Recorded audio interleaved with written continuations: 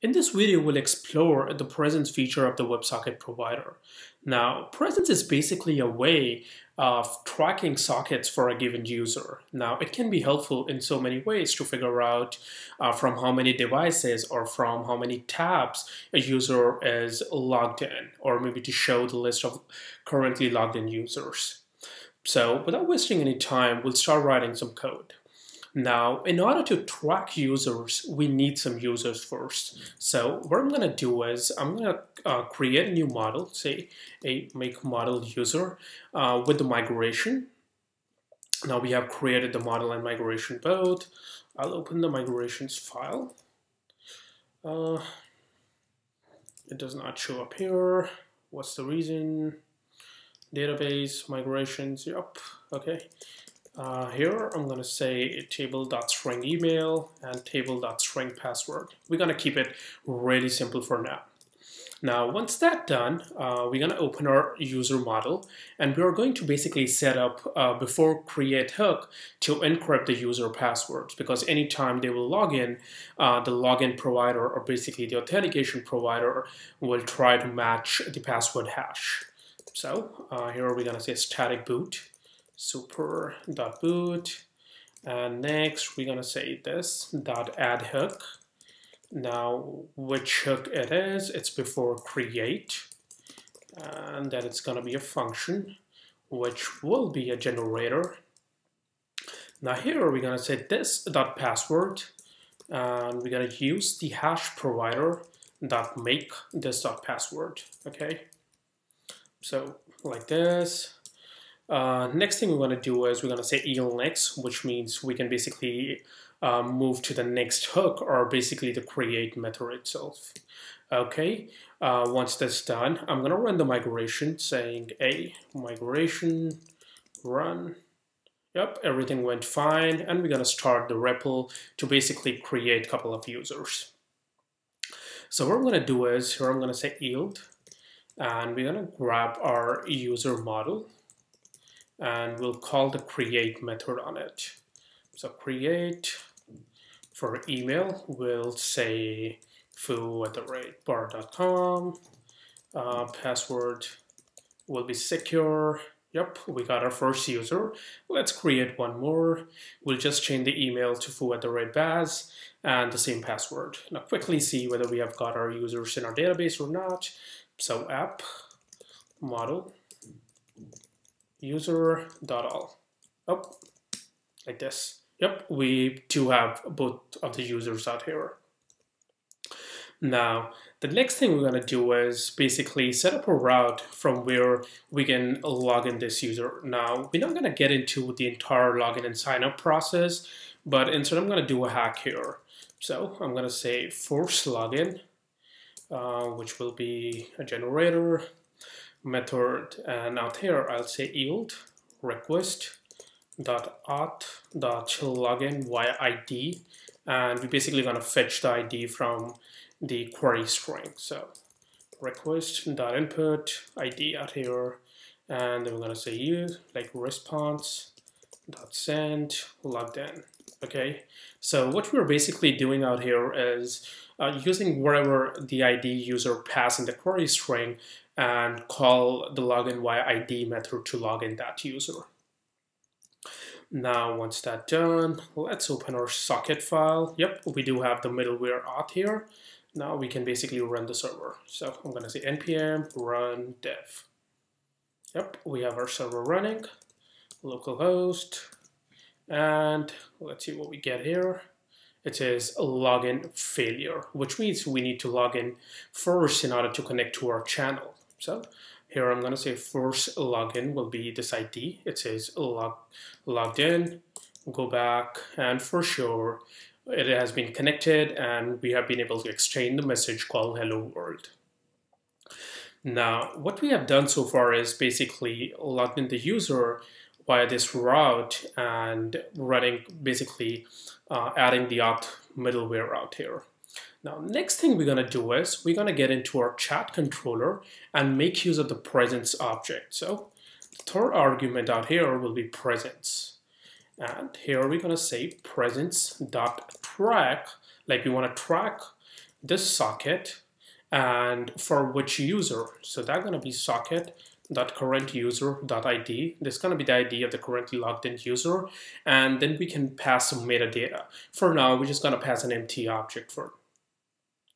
So once that's done, come back, refresh, yep, everything works fine. So let's make a quick change to our client code to basically see the list of users who are currently logged in. So I'm going to say ul out here, and we'll say constant list will be document.query selector.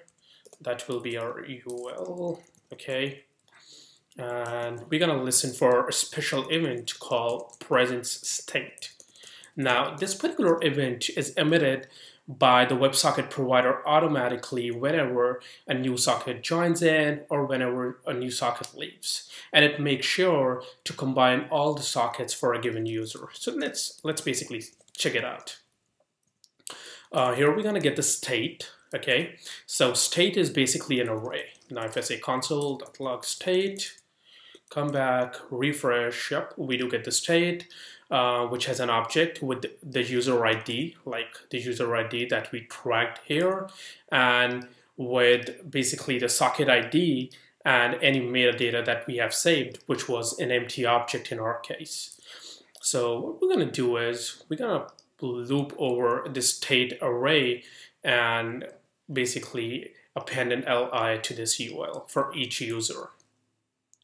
So I'm going to say constant users will be state.map, and function, we're going to get the payload here, or maybe user, not the payload, and we're going to return an li, okay, that's a list item, and for now we're going to say user.id is connected from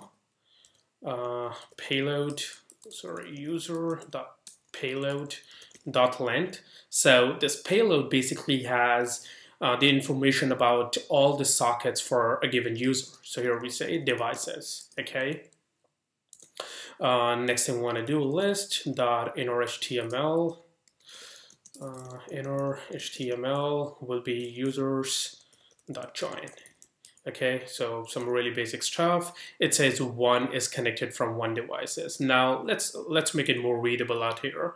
What we're gonna do is inside our metadata, we're gonna say email will be socket.currentUser.email. Okay, so we're basically passing the user email inside the metadata object.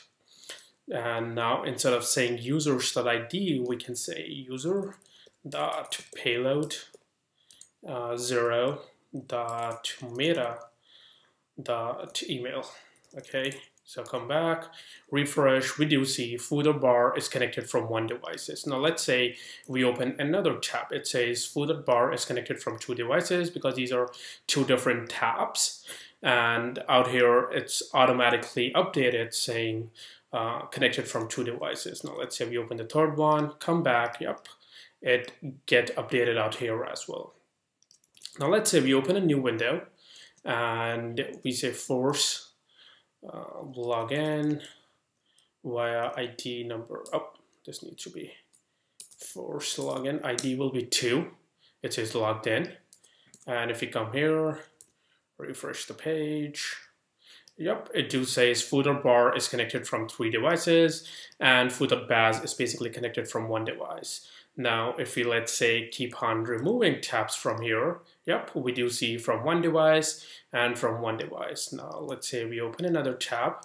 For this guy, it automatically updates out here. Now you guys can see how easy and simple it is to basically get a list of all the currently logged in users. Now, of course, we are treating a single tab as a device. What you guys can basically do is save the device out here, like device, which can be like basically whether the user is logged in from the iPhone app or from the Chrome. And on the basis of that, you can filter or you can basically group these devices and treat them as one single device. Now, one of the most important thing, or I would feature which presence give you is to make sure once a user log out, all of their sockets have been disconnected. Let me actually show you what I mean. So quickly, I'm gonna do one thing is make it window.client. Basically, we are making it a global to have an access to the client object so that we can play with it. And basically, I'm gonna get rid of the emit statement out here. Now, if I refresh and say client.emit the message, we are able to basically send the message and we receive it back, and we have a listener out here. So what I'm going to do is I'm going to set up a route for logging a user out. So I'm going to say route .get, which is log out, okay, out here. And here we're going to say request and the response, and we're going to say yield request.auth .logout, and the response will say response.send logout. Okay, some really basic stuff. Now what I'm going to do is I'm going to open this route out here, which is logout. It says logged out, and if I come back, for sure it says login failure. Now we'll log in once again, and if we access, yep, we can access. Basically, we can connect to our channel. Now, what I'm going to do is I'm basically going to open multiple tabs, okay? And from one tab, I'm going to log out. So from this particular one, I'll say log out. So it says logged out. And if I come here, it says login failure. But from these two tabs, until unless I am not going to refresh, I can basically exchange messages. So if I say client.emit this message, yep, I do get it back. Which means even though I've been logged out, I'm still connected because WebSockets have a persistent connection. Now, since we have our presence in place, we can basically pull all the sockets for this current user and disconnect them in one go. So if I go back to the logout, basically the routes file, out here, we're gonna grab our WebSockets provider, and here we're gonna get, say, constant logged user will be request.current user.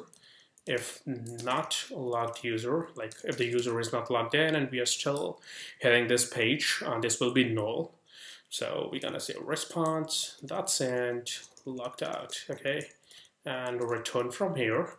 Otherwise, what we're gonna do is we're gonna say constant user sockets will be ws.channel, that's our chat channel, and we're basically gonna grab the presence object on that chat channel, and here we're gonna say pull all the sockets for logged user.id. So what we're doing is off the presence object, we are pulling all the sockets for this particular user ID, okay? And it also accepts enclosure. Maybe if we don't want to pull all the sockets, we only want to pull the sockets for Chrome, or maybe we only want to pull all the sockets for iPhone. So we can do all that filtering out here. But since right now we want all, I'm going to return true. So this will be an array of user sockets. And here I'm going to say user sockets dot for each. And here we're going to get the socket, and I'm going to say socket.disconnect, which means we basically want to get rid of all the sockets for this particular user. So if I come back, it says login failure for sure out here too. And if I say force login with the ID, come back, able to connect, come here, it says from 3 devices, from 3 devices, from 3 devices. But let's say I log out from this one. Yep, I have logged out, and come back here and simply say client.emit the message. We don't receive it back, which means we are not able to emit any more messages. Same goes here. If I say emit, yep, I cannot do it anymore. And to be more precise, we can basically listen for the disconnected window as well. So I can say window.client.onDisconnect. We're gonna say function and list.inner HTML will be goodbye. Okay, so let's do a refresh, close this tab. We need to log in first. Yep, we did. And now we are able to connect, go here from 2 devices, here says 3 devices, emit a message, all works fine, come back, log out from this particular tab. This one says goodbye, this one says goodbye as well, and we cannot emit any more messages. See how simple and elegant it is. With the help of presence object, we are also able to get a collective list of all the users who are logged in from multiple devices. Also, we are able to log them out at one time and making sure that they are not able to make use of the socket connections anymore.